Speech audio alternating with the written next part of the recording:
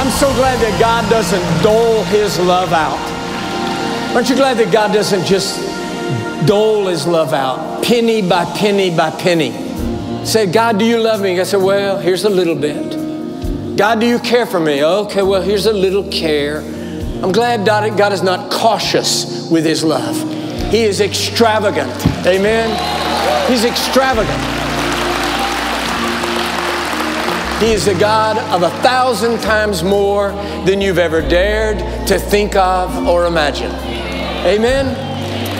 I love that line in that chorus where he says, fresh oil. I was the president of a university in Oklahoma, and I came across a situation where out in the parking lot, some of the security guards were helping this girl with her car and everything like that. And she said to me, she said, President Rutland, I don't know what's happened to it. I don't know. She said, I'm always keep gas in it. I always keep gas in it. And I said, do you change the oil? And she said, oil? The security guards looked at me and they nodded their heads. I said, tow it in, boys. It's gone. You know, I think we do that to God sometimes. God says, I want to give you fresh oil. And we say, oil? The best car in the most expensive garage in the greatest country in the world occasionally needs fresh oil.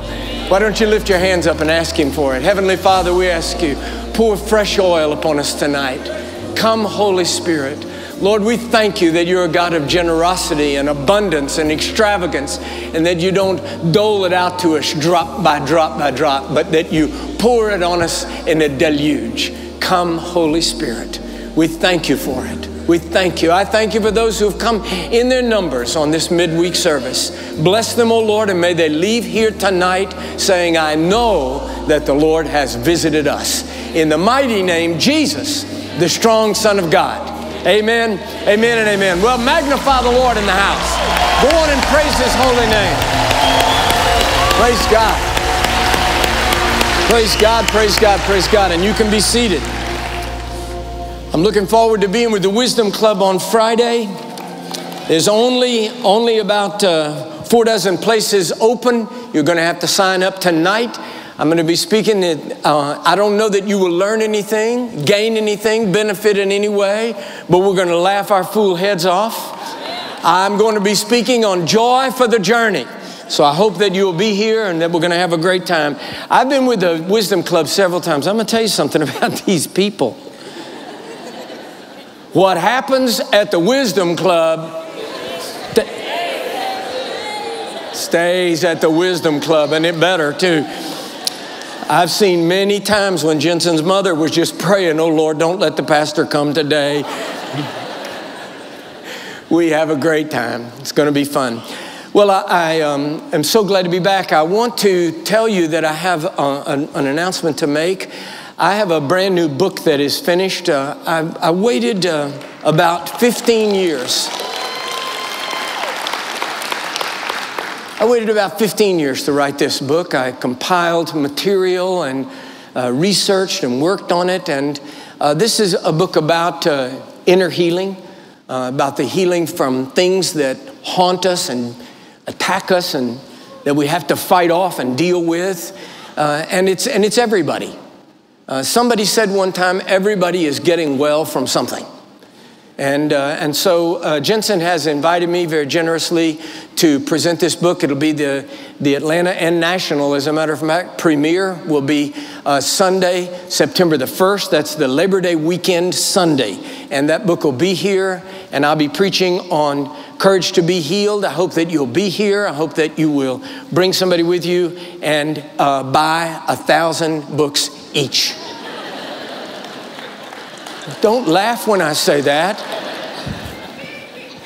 We'll have a great time. September the 1st, I hope you'll be here, and we're going to have a great, great time. I'll sign. You buy 1,000, I'll sign them all. And my hand, somebody said, does your hand ever get tired signing books? I said, never. Never. My hand gets tired signing checks. Sometimes it'll cramp up till I can't hold the pen. All right. You have your Bibles. If you'll take those and turn tonight to Numbers chapter 11, verse 5. I want to commit homiletical Harry Carey tonight. I'm going to read one verse of Scripture and preach on 3 others. But I want to speak tonight on being healed from the toxin of self-pity. I've come to believe that self-pity is one of the most poisonous toxins in the human experience. Numbers chapter 11 and verse 5. These are the Hebrews in the wilderness, and they are remembering the food that they ate in Egypt. I just want you to listen how they remember all these things. They didn't just say good food. Look at the grocery list here. It's an amazing verse of Scripture. We remember the fish which we did eat in Egypt freely. The cucumbers and the melons and the leeks and the onions and the garlic. We did eat. Now, there's one word in the verse. Did you see it? Did you see it?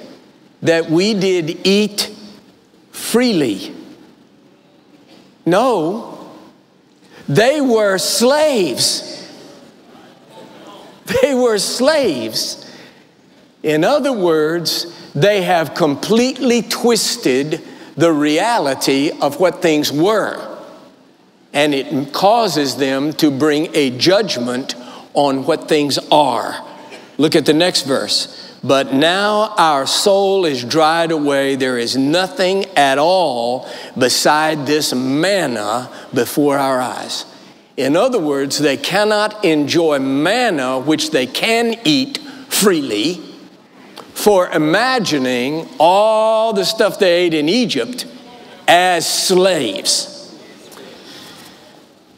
When I pastored my very first church, I was 22 years old. President Lincoln was in the White House. I remember. It's so rude to laugh at me. And I was 22, a Methodist minister. The bishop of the North Georgia Conference sent me to pastor a church in the foothills of the Blue Ridge. A 22-year-old boy ought not to be given a driver's license, let alone a church. But I learned more in that little tiny country Methodist church than I probably learned in 6 or 7 years of postgraduate education, including a PhD. 2 ladies taught me a great deal. They were elderly widows who were sisters, with the memorable names of Miss Ethel and Miss Mabel. Miss Mabel had married a wealthy man who when he died, left her wealthy. She had inherited a great deal of money from him, and he had a substantial life insurance policy.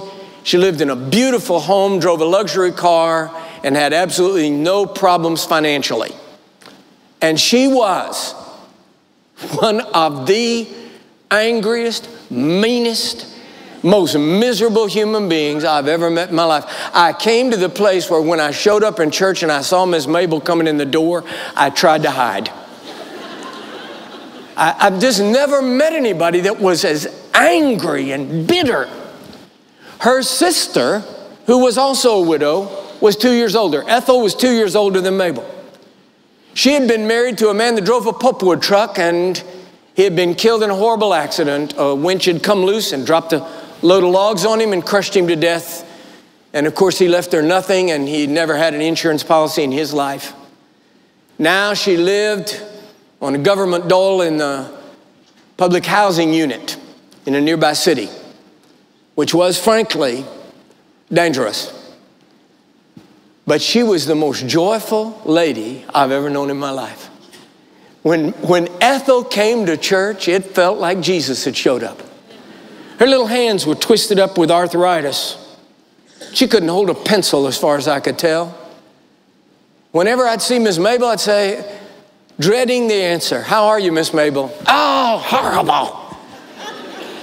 Horrible." "How are you, Miss Ethel? How are you?" "Oh," she'd say, "isn't it a beautiful day?" I went down I did everything I could do to avoid Miss Mabel, but I went down to see Miss Ethel at the public housing unit where she lived. And I knocked on the door of her little apartment. She didn't answer. And sometimes she sat on what she called the back porch, which was no kind of a back porch. It was a little concrete pad on the back door. And sometimes she sat around there. So I went around behind to see her. I came around the end of the building and I could hear her singing. She was sitting on the back porch. She had a big pan on her lap and she was popping beans. And every time she popped one of those beans open, she winced with her little twisted fingers, the pain of that arthritis, popping those beans open. But I could hear her singing, count your blessings.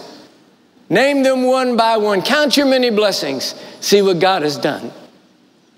Brought tears to my eyes. Standing there watching this poor little widow lady with nothing. She didn't have 2 nickels to rub together. Singing, count your many blessings. And I got teary. So finally I went around there and I said, Miss Ethel, it's the pastor. Oh, she said, I'm so glad to see you. Come and sit with me on the porch. The porch didn't have even room for 2 chairs. So I sat on the edge of the concrete there and I said, Miss Ethel, I want to ask you a question. I want you to answer me. I said, I heard you singing, count your many blessings, name them one by one. I said, tell me one of your blessings. What are you happy about today? Oh, she said, the little girl in the apartment over me had a baby and her husband is gone to the hospital to see the new baby. And God has helped me to fix their supper tonight. And I'm so grateful. And I thought to myself, here her sister lives in a beautiful house, drives a luxury automobile, and as far as I can tell, is in excellent health. And this lady hadn't got anything, and rejoicing in the Lord because God has given her the power in her painful little fingers to pop beans for the apartment that lives on top of her in a public housing unit. And it came to me right that moment. The toxin of self-pity is lethal to the human spirit. Not only that, it's lethal to the spirits around us. Now, I'm going to give you 3 examples from Scripture of people that struggled with this sin of self-pity. Now, before I do that, let me just say this to you. The problem with all sin is that sin is never isolated. One sin gives way to another. You let the devil in the back seat and pretty soon he's fighting for control of the wheel. But one sin always bleeds over into another. And the sin of self-pity often leads to other sins. The sin of self-pity doesn't seem all that wicked. But it can lead to some really serious stuff. It is wicked. But it doesn't seem, it's not like, you don't see somebody like Miss Mabel who marinated in self-pity, and you don't look at her and think the same way you do as if you see some poor, drug addict stumbling down the street with vomit dried on his shirt. You say, oh, look at that poor, terrible sinner. Look at the shape he's in. But then you look at Miss Mabel in her luxury car, and I'm not preaching against luxury cars. I'm really happy to have the one I have. It's not that. It is that it's very difficult to see her and feel the same level of horror as we see with that drug addict.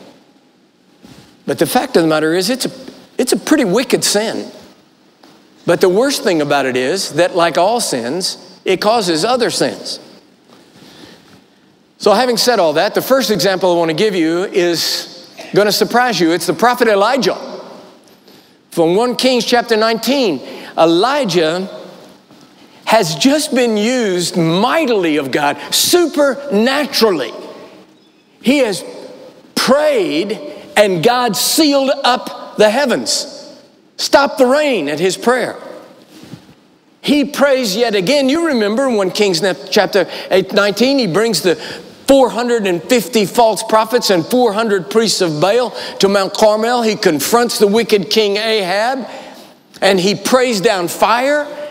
You remember the fire comes, it burns the sin-soaked sacrifice. It burns the stones, it burns the water, it leaps into the trench and burns it like Mexican oil. He prays down fire. He prays to stop the heaven and it stops raining. He prays down fire, and then he turns to Ahab and he says, now get in your chariot and head back to the capital city because it's about to rain. You remember he prays again, the cloud the size of a man's hand. And he says, now get in your chariot and go. It's going to rain, and it's going to rain so much that the wheels of your chariot will get stuck in the mud in the valley of Jezreel. And then he tucks his robe up and outruns the horse-drawn chariot. So he has sealed up heaven with a prayer, prayed down fire, defeated 850 false prophets of a false god, prayed for a rainstorm, and outrun a chariot.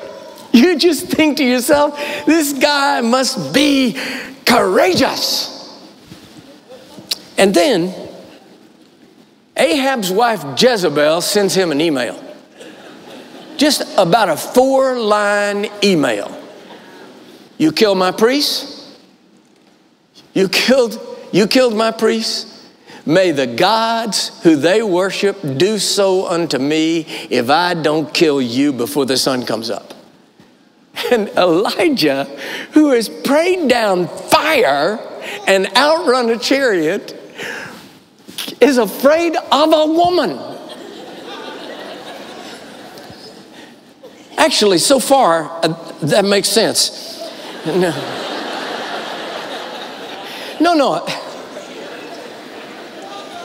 It says, the next verse says, he goes all the way to Beersheba. I don't know if you've been there. I've been to Israel 38 times, and I can tell you that what happens in Jezreel, Mount Carmel, is in the north of Israel. Beersheba is well south of Jerusalem in the desert near to the Dead Sea. He goes as far, we always say this, from Dan to Beersheba. He goes as far south as he can to get away from this woman and hunkers down in a cave, leaves his servants, says, stay here. He goes on into the desert, finds a cave, hunkers down in the mouth of the cave, and he says, just kill me. He prays, it'd be better if I could just die. Isn't that amazing? The prophet of God and the supernatural anointing of the Holy Spirit one day, and the next day feeling so sorry for himself that he wishes he could die. Self-pity is disarming. It steals our strength. It steals our courage. It robs us of our boldness.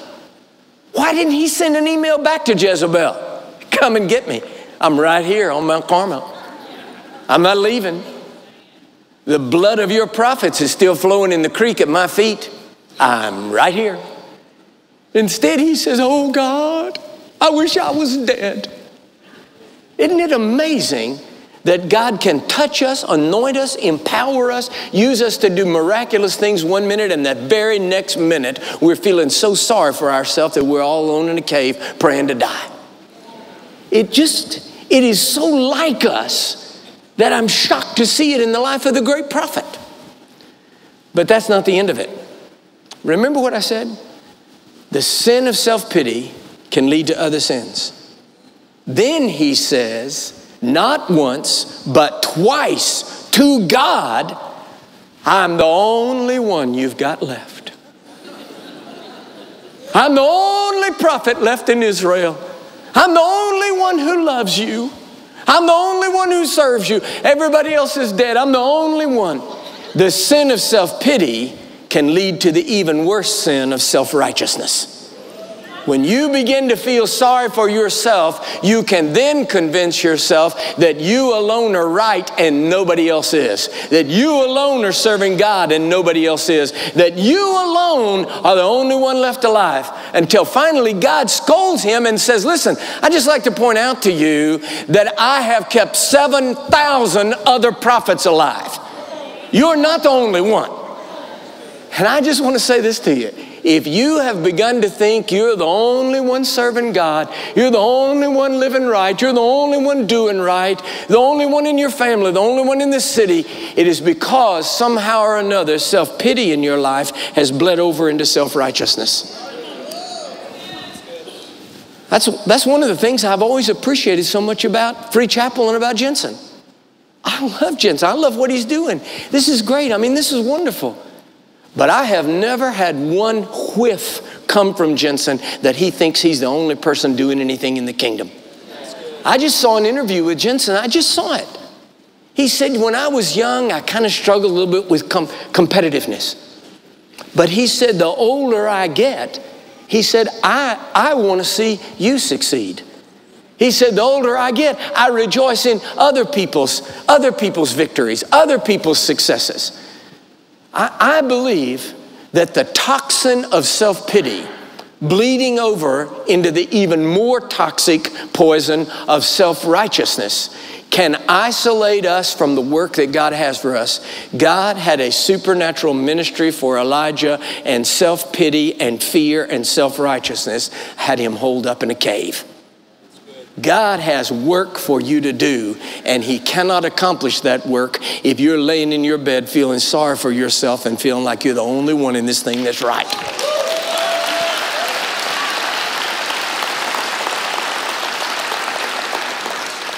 Now, I don't want you to think this is all just diagnostic. We're going to come to, what do we do? What do we do? But let's deal with the toxin first. And then I want to know, how do I treat it? But let's deal with the toxin first. Here's the second one. 1 Kings chapter 21, the wicked King Ahab. Now let's deal with him. Elijah's gone. The priests have all been killed on Mount Carmel.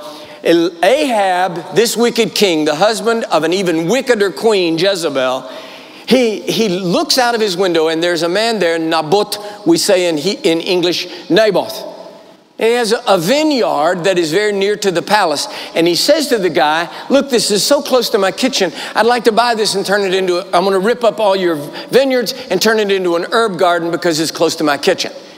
And the guy says, which he should say, an appropriate answer, according to ancient Hebrew law, he says, this is what I've inherited from my father. So you can buy and trade in ancillary properties, but that core inheritance that's passed down father to son to father to son to father to son, you're not supposed to sell that. And he says, this is the core inheritance of my family. God forbid that I would sell it to you. And it says that Ahab, the king, goes into his bedroom, gets in his bed, puts his face to the wall, and won't eat. Isn't that a pretty picture? The king of Israel acting like a big fat baby, lay in his bed. It's perfect. You know what I've found out? I've been married for more than 50 years, been in ministry for more than 50 years, been doing counseling for more than 50 years, and I have found that not only did I not understand who men and women are, I had them backwards. I thought that women were sulkers.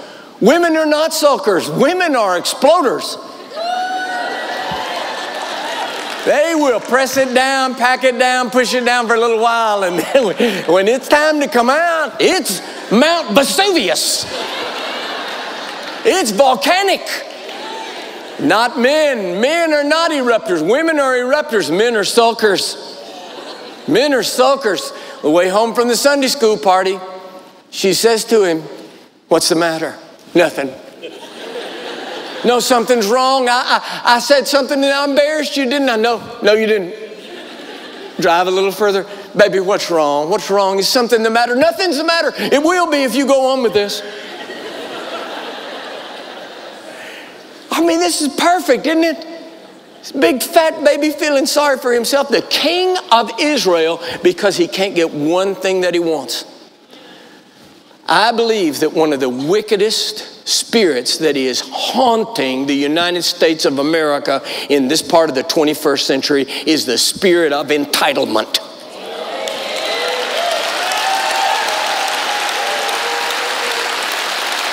I'm entitled. He says, I'm the king. I'm entitled to this vineyard. I ought to own it. I deserve it. And when that is frustrated, it feeds a spirit of self-justified self-pity. Listen to me.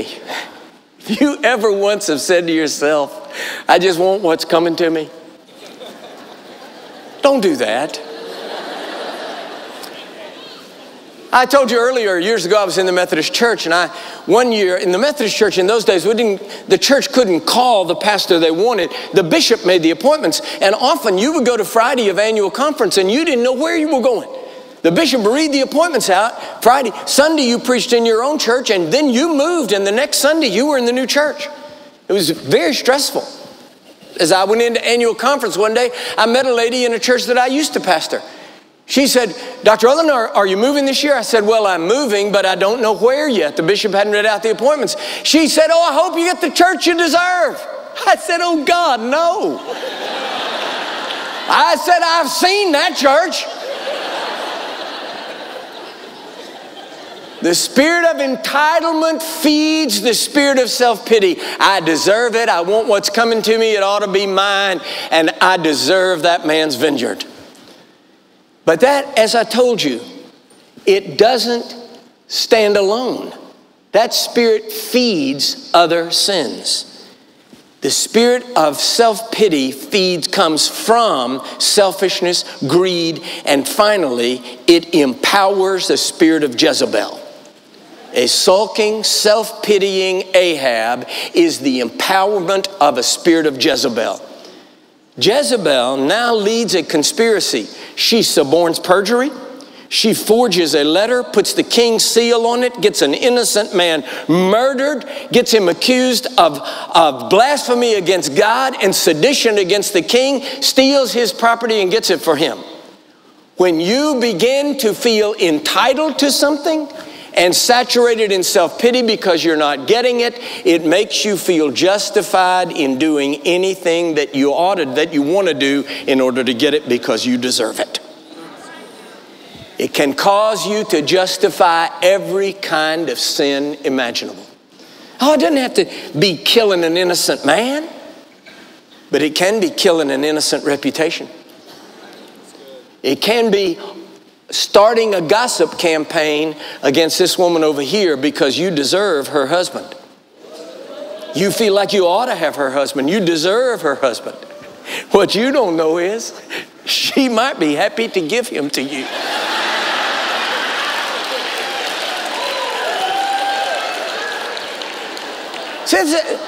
Self-pity distorts our vision. We can't see anything right. We feel entitled. We want what we want, and it makes us feel justified in doing anything that it takes to get it. The third one is from the book of Ruth. Of course, the book of Ruth is named for Ruth, this Moabitess Gentile girl. But the real deal in the book of Ruth, through most of the book, is Naomi, her Jewish mother-in-law. Naomi, there is a famine in Israel. She and her husband and her 2 grown sons leave Israel, go across the Jordan River into the country of Moab. There they experience momentary prosperity. They've avoided the problems that are in Israel. Her sons get married. She's not all that happy about that. They marry Gentiles. She's not all that happy about it, but she's married. She's married. She's prosperous. Her husband is good. The sons are good. And she's got these 2 daughters-in-law that are Gentiles, but at least everything's okay. Until what? The famine that's in Israel catches up with them in Moab. Her husband dies. Now she's a widow. Son number 1 dies. And son number 2 dies. Now she not only has no husband and no sons, she's got worse than nothing. She's got 2 Gentile daughters-in-law. So she says to him, I release you. Go home.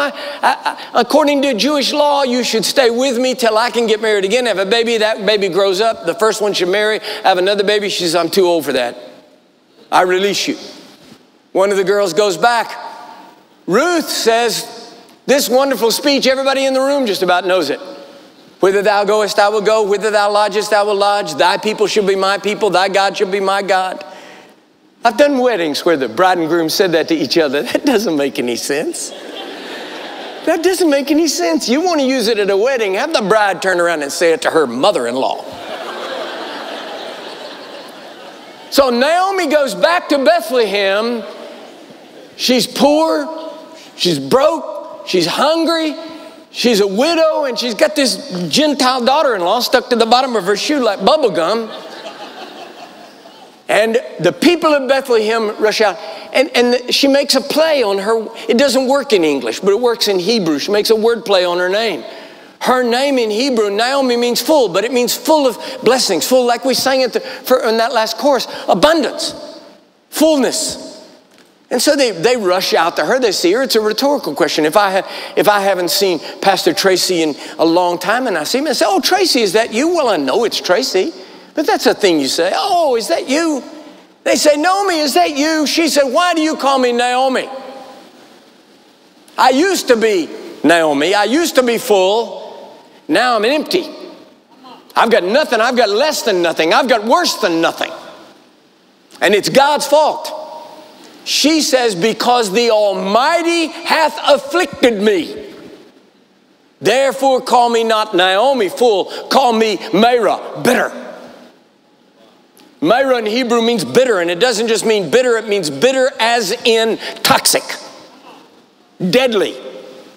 She says, "I'm a bitter, angry, self-pitying old woman because God has done it to me."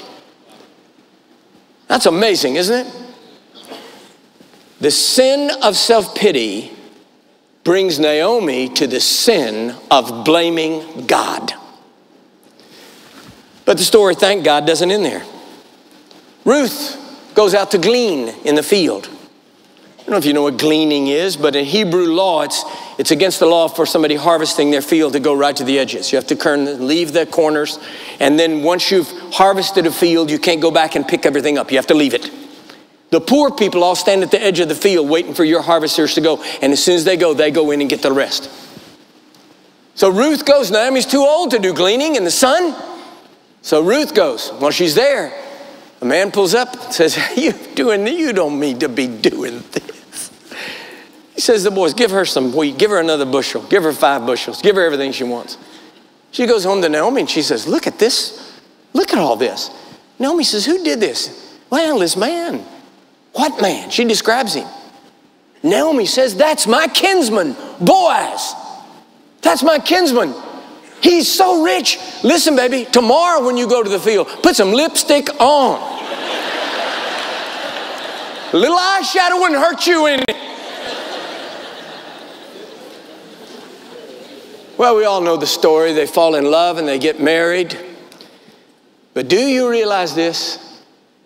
Their child is named Obed. He gets married. And his child is named Jesse. And he gets married.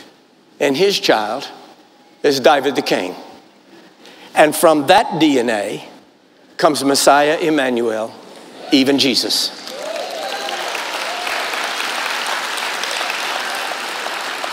So what is the cure? What is the cure? It is this.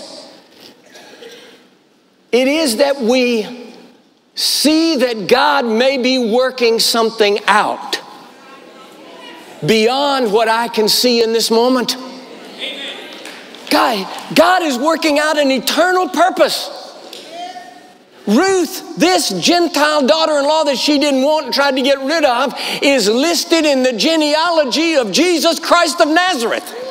She's the great-great-grandmother of the greatest king Israel ever had. God's working something out. God may be doing something that you can't see. You may be wallowing in self-pity. If you could just back up and say, "God, do whatever you want to, any way you want to."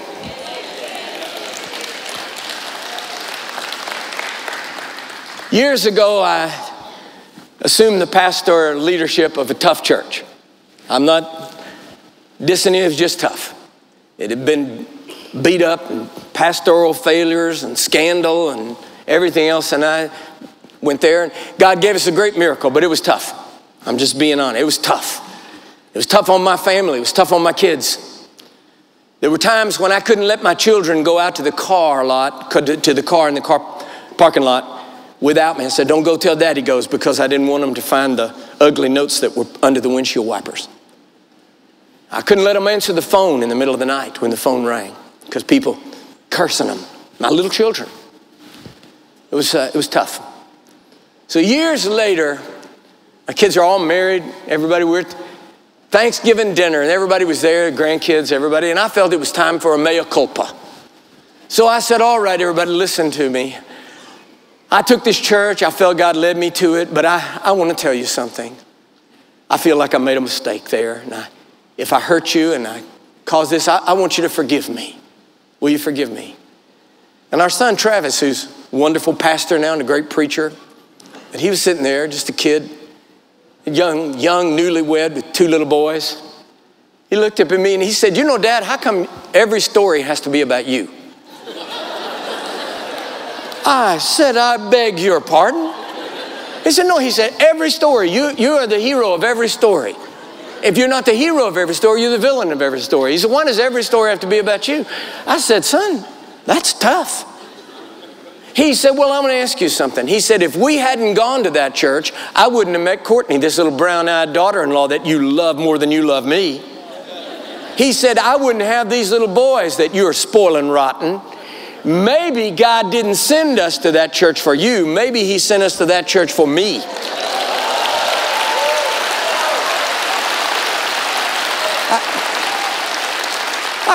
I can't speak for Brother Franklin. I can't put words in his mouth. But personally, I hate it when God speaks through members of my family. No, don't you see? God may be doing something in this situation that you can't see. Maybe it doesn't have anything to do with you. What if the toughest thing you've ever been through, maybe you're in a cave like Elijah, and God will say, in this cave, I'm working something out in you that will show up in a harvest in your great-great-grandchild.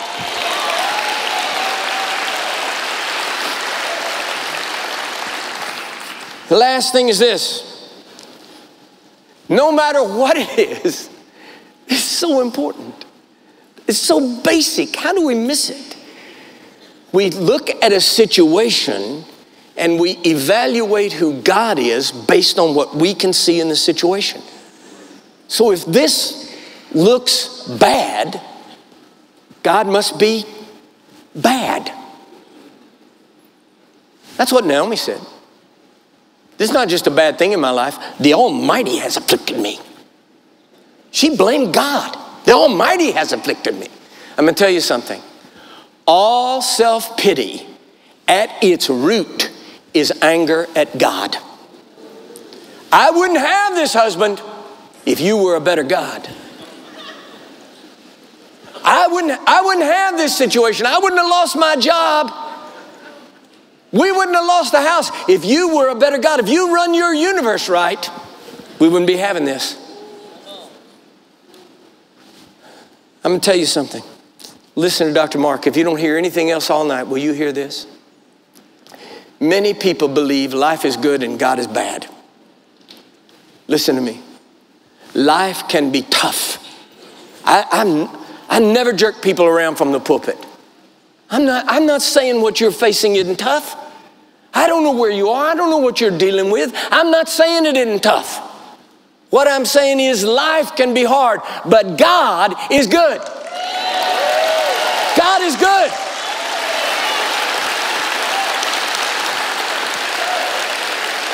Above all things, the cure for self-pity is worshiping a good God. That's what the scripture says. The Lord giveth and the Lord taketh away, but I will praise him. When things are good, I will praise him. When things are tough, I will praise him. When I'm in a cave hiding out, I will praise him. When my life is threatened, I will praise him. When I'm blessed and prospered and driving a luxury car, I will praise him. Not because I deserve it or got what I needed, but I will praise him because God is a God of goodness and abundance. But if I'm living in a public housing unit with arthritis in my fingers so bad it hurts me to pop beans, I'm still going to praise him. I'm still going to praise him. Come on, let's sing this. Do you remember this chorus? Whether it's good, whether it's bad, whether it's worship, whether it's a wonderful moment or whether it's a desert, I'm still going to praise him. Let's stand up on our feet and worship the Lord. Blessed be the name of the Lord. Blessed be the name. Blessed be the name of the Lord. Blessed be your glorious name. We say, blessed be the name of the Lord. Blessed be your name, Jesus. Blessed be the name of the Lord. Blessed be your. You give and take away. Come on, let's sing it out. We say, you give and take away. Oh, you give and take away. My heart will choose to say, Lord, blessed be. You give and take away. Say, you give and take away. You give and take away. My heart will choose to say. With lifted hands we sing, blessed be your name. You say, blessed be the name of the Lord. Blessed be the name of Jesus. Blessed be the name of the Lord. Blessed be your glorious name. Oh, blessed be the name of the Lord. Blessed be the name, Jesus. Blessed be the name of the Lord. Blessed be your glorious name. I want you to lift your hands up just like this.